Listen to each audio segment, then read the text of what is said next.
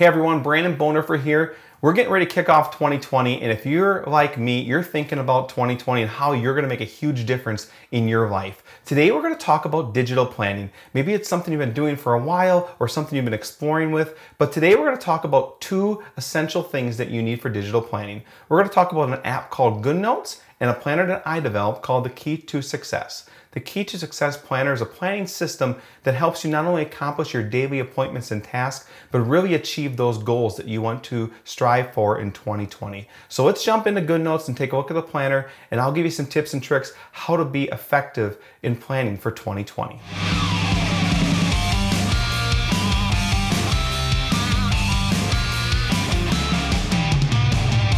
All right, in this video we're going to start by opening GoodNotes.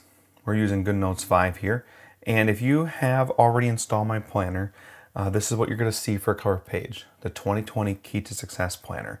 Now this planner gives you the options to maybe write something in here if you like, your name, personalize it. Something can go right here on the cover if you choose to. Maybe you're one of those individuals where you don't necessarily like this cover. You can go ahead and you can actually pull up this page, and you can go ahead and delete this page if you choose to, just by doing that, and that would delete it.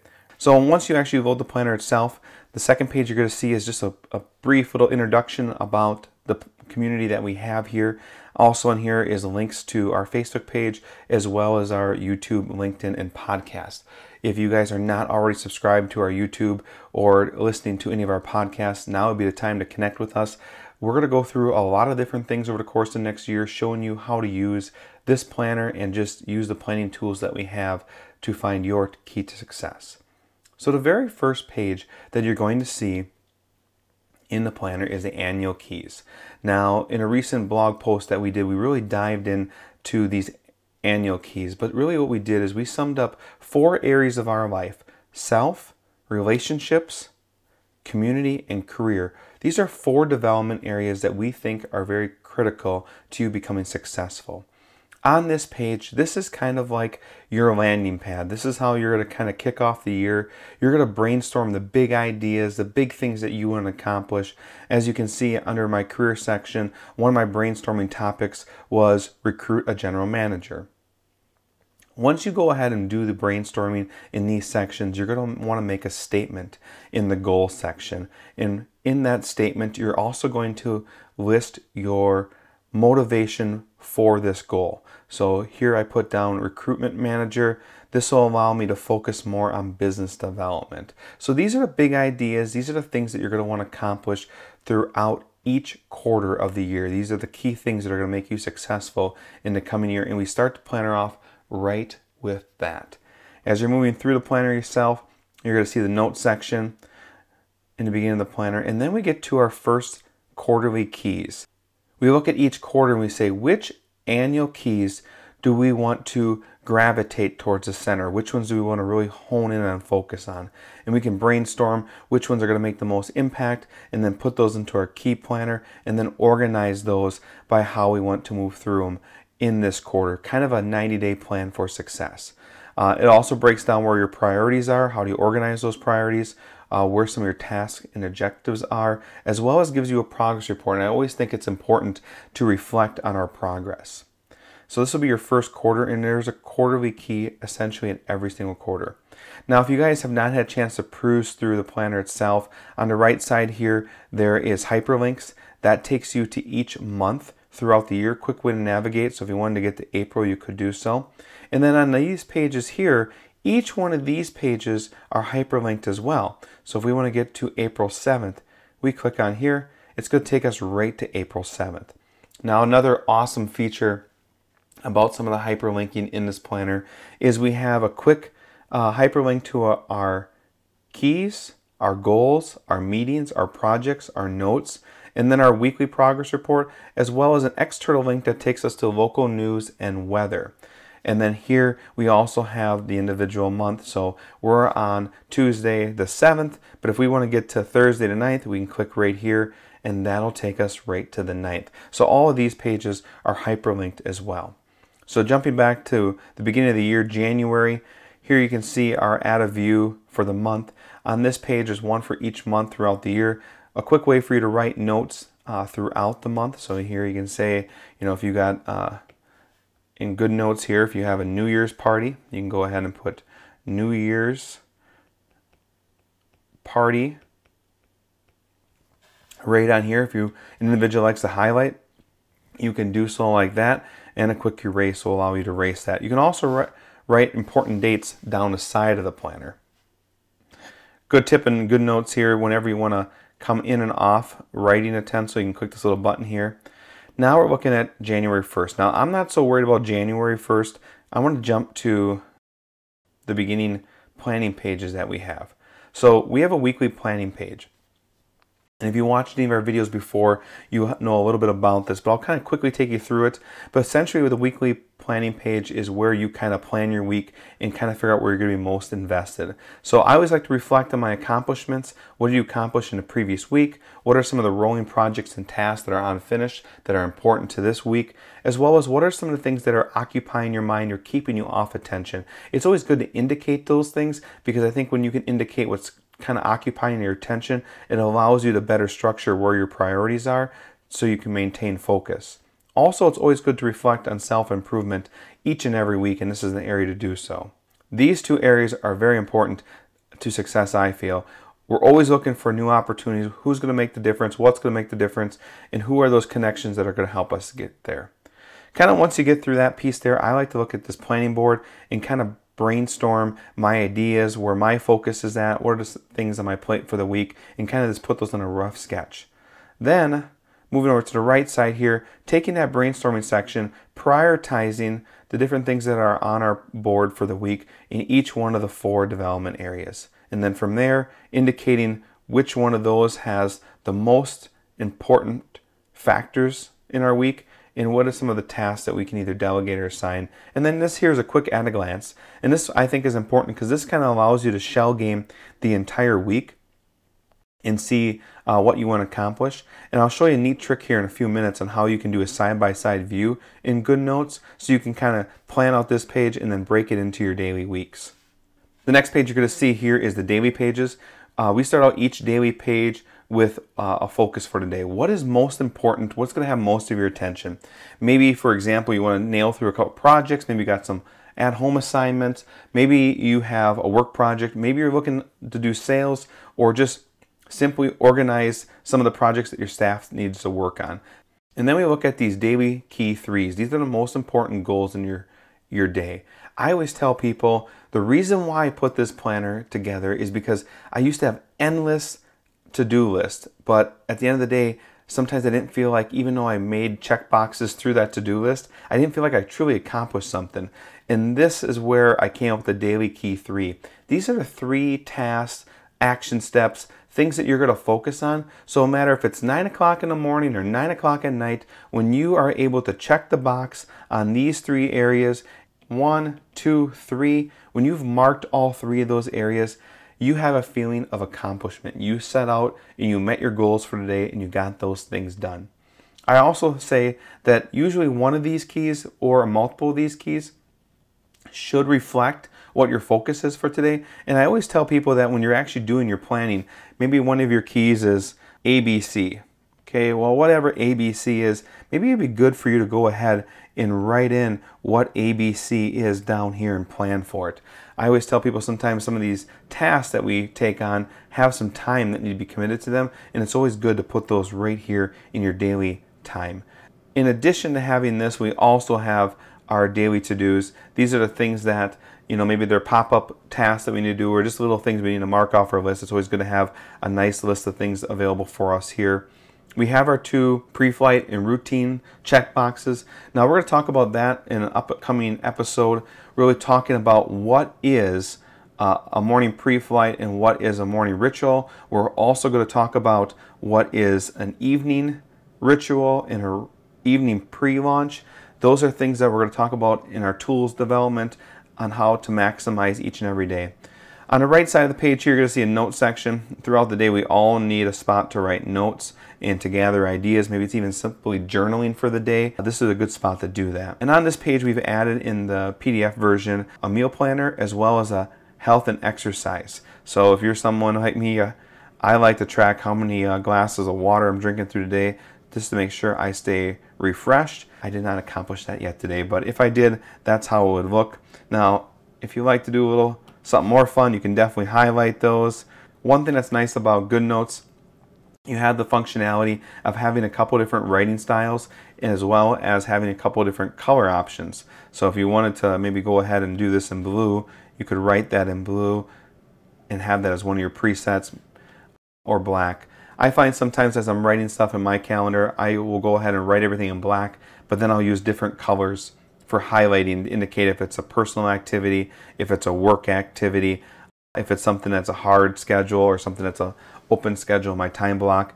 I like to use the highlighter to do that.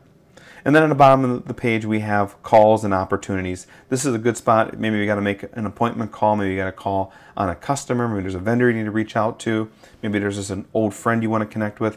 Good spot to do that and connect with those individuals, as well as where's the opportunities for today. When you're looking at your goals and what's going to take off for you, each and every day you should have a few opportunities that come from the day that help move you forward. And sometimes those opportunities are simply completing some of those daily Key 3 activities that you have over there. So you can see you can kind of go through the whole week just like that and utilize those keys. Now jumping over to some of the things you want to talk about, anytime that you're on this page, if you click on weekly, it's going to take you back to that weekly development page for that week. So it's a quick way to reflect on what it was. I promised you that we would show you kind of a way to do a side-by-side. If you go ahead and pop up your toolbar here, you can go ahead and click on this and drag it just like that. And now what you see is you have your side-by-side.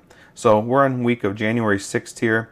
We could put our timetable down here, and if we wanted to, these pages here aren't numbered, but for the sake of it, I'm just going to put them down here for you. So we have the 6th through the 10th. So you can go ahead and if maybe you had an appointment here, maybe you had to go to the dentist, you write that there, block off that time. Maybe like I said, if you want to highlight, you could do that. So, and then on the right side, you could do the same thing, and you can now put that time in there and block it off. And then that way you got your quick add a view look. And if you look here, it's updating in real time in both notebooks, even though it's the same notebook. We're just doing side by side, which is a really nice feature. And then close that, you can just go like that, and it'll close the window back up for you. So a couple other things I want to show you in this PDF planner. We talked about on the right side, anytime you hit the home button, it's going to take you back to that annual planning session.